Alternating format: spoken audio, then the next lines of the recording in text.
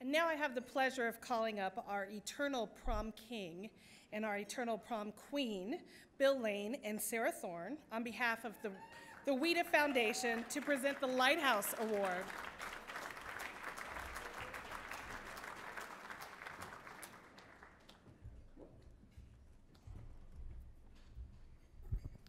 Tell me I don't have the best job in the world.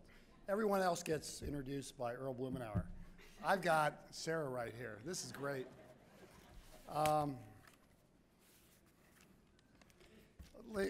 Lighthouse. It's here.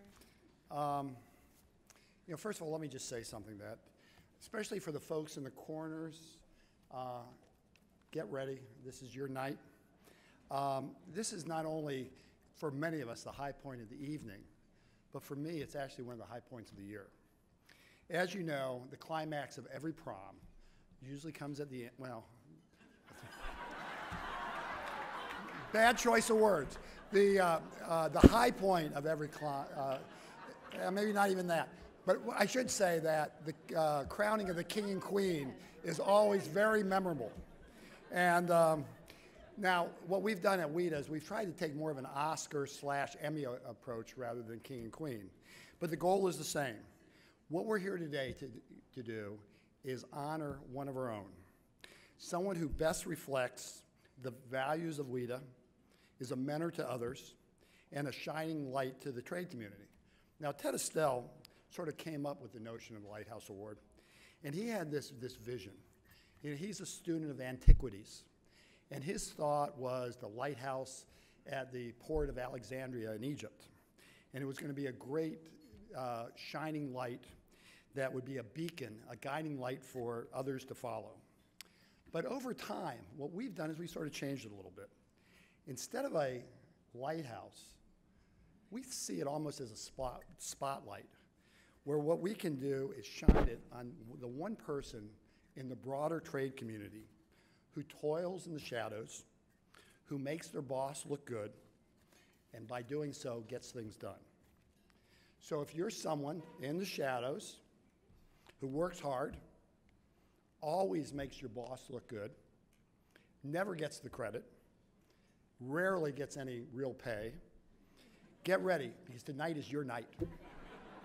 Now, of course, if you're sitting in the front of the room and you make lots of money, at times you're less than magnanimous about sharing the credit, relax. Avoid eye contact. Have another sip of wine, because you're going to need it, because you're not going to win tonight. So with that thought, Sarah, is there anyone in this room that you think of? Well, you know, if you look at all of our past honorees, they're really the who's who in the trade community. And we've honored folks from the administration, like Frank and Regina Vargo and Wendy Cutler. The Hill, like B.G. Raghaswamy and Angela Ellard. Yuta Henning from the media. Scott Miller from the business community. Ed Gresser from, I think, all of the above. Oh, that's right. Yeah. But, you know, like you said, there's really a unifying theme when it comes to these honorees. They're not just leaders in trade, but it's really their character and their commitment to the advancement of trade that makes them really shine. And it's whether they're in the spotlight or in the behind the scenes. Well, I've been really impressed with really the tone and the theme tonight. Bipartisanship, working to get things done. But I have to tell you, for a lot of times for the staff, things have changed. Today, people are more rigid. They tend to pick sides, and once that happens, they become so partisan that they forget that a good idea is worth supporting no matter whether it's proposed by a Republican or a Democrat. It's really becoming rare for someone to put country above politics by reaching across party lines to make a really good idea a reality. Just once, I wish we could honor somebody, say maybe a Republican, who was willing to work in the Obama administration to get things done, or vice versa. I don't know. Maybe I've had too much wine, but it would be really nice if we could make that a reality. Yeah, sometimes every year I wonder why I come back up here. keep Bill on script. But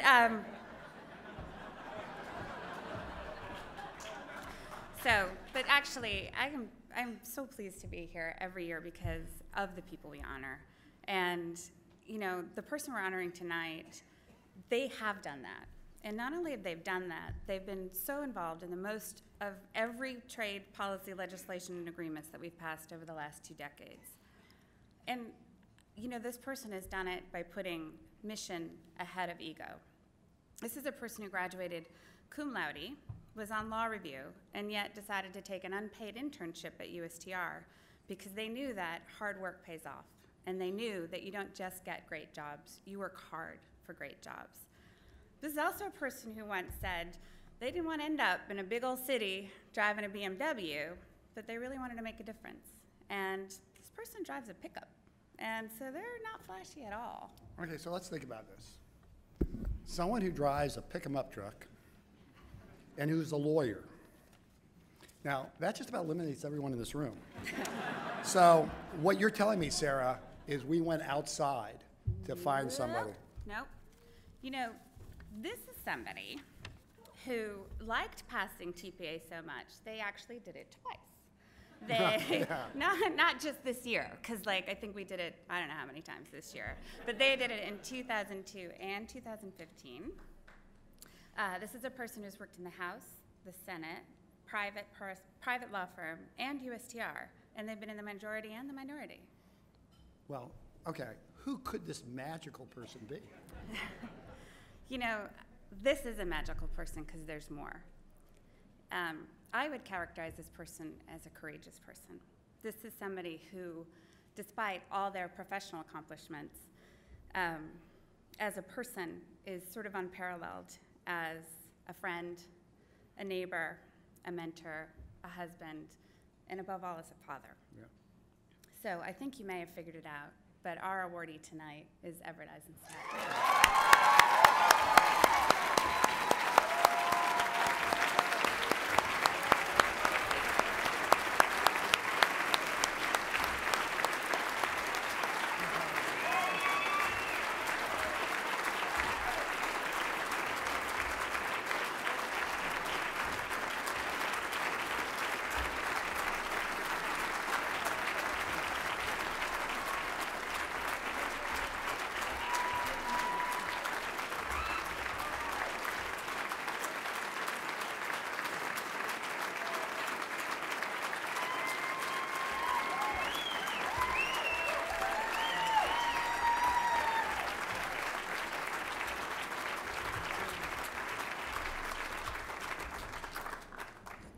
Well, honestly, this is probably the greatest honor that I've had in my life.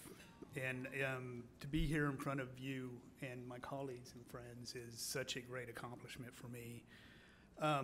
Obviously, I wouldn't be here without my mentor, Jim Colby, whom I have the honor to share dinner with tonight.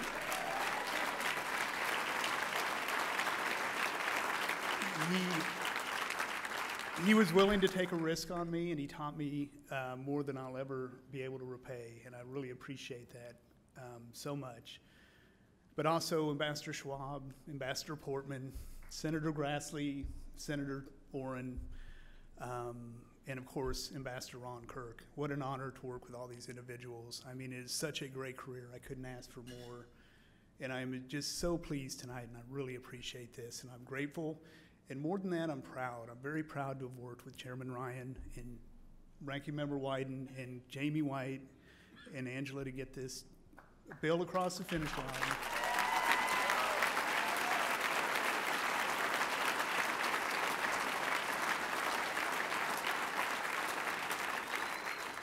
It's going to make a big difference, and someday we'll all see that in retrospect, but today we can enjoy the victory and enjoy this beginning of the new era. So thank you all so much. I'm very, very honored and very, very grateful. Thank you.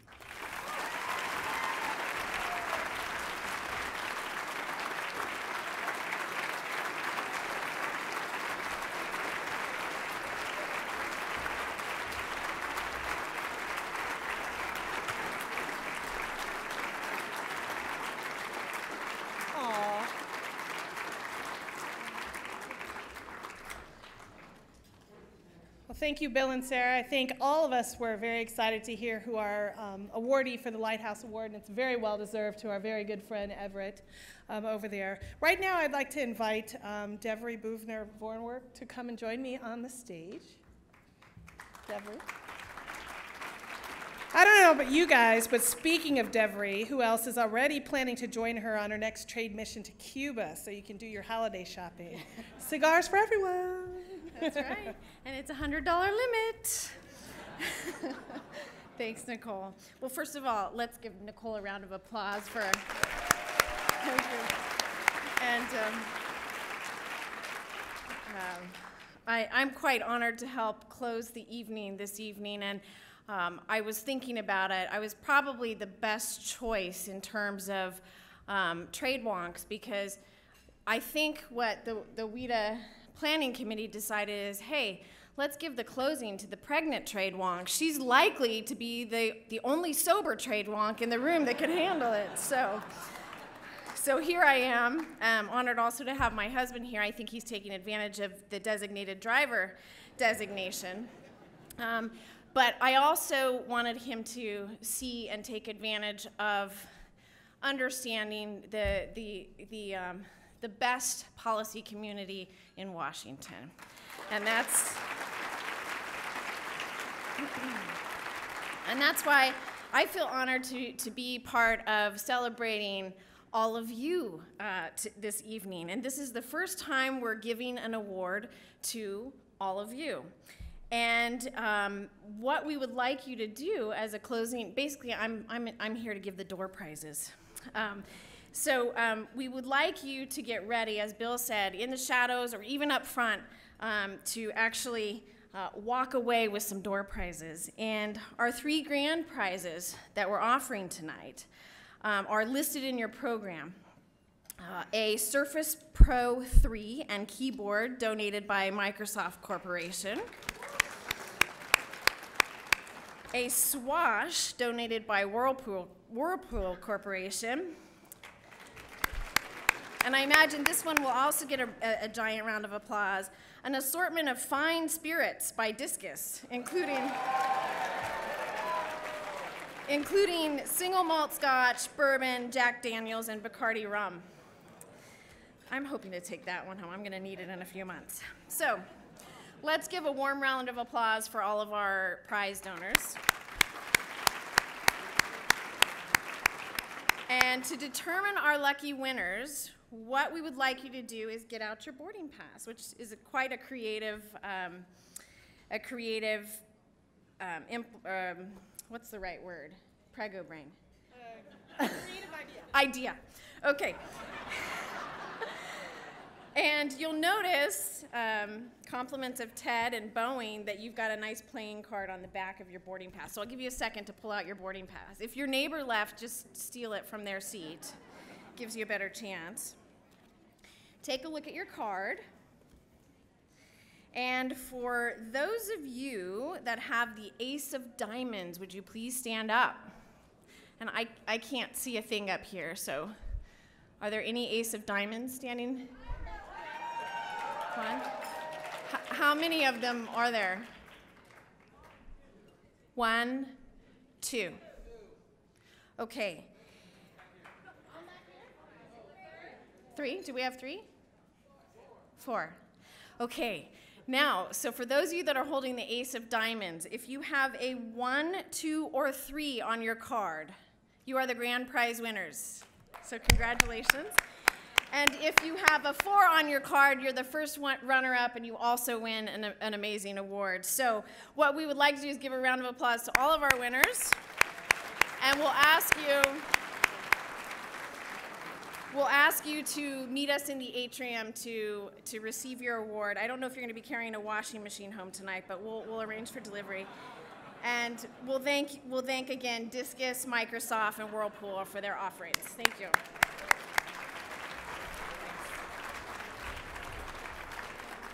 Thank you, Devery. Weren't those prizes amazing? Again, thanks to all of our sponsors for this evening for their support.